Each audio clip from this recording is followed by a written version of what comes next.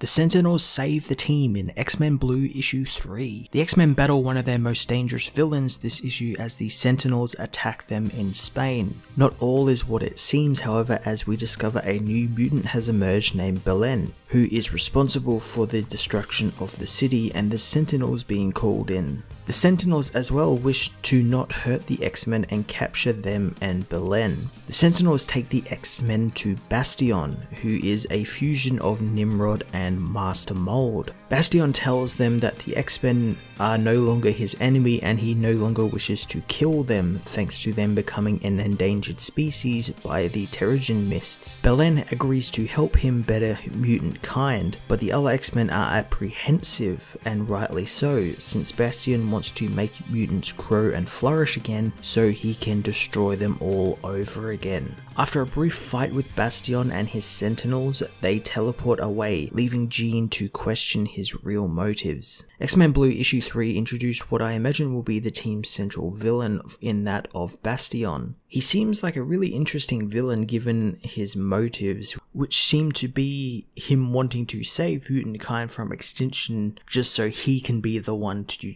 destroy them. Jean also gets tangled up in his motives as well, since he wants to save mutant kind, but the X-Men just outright attacked him. So I imagine it will be really difficult situation that the X-Men are put in, with them having to fight this guy who wants to help them but then also kill them, and it's kind of like this big problem for them. So I imagine that's going to be pretty fun to explore. I'm going to give this issue an 8 out of 10.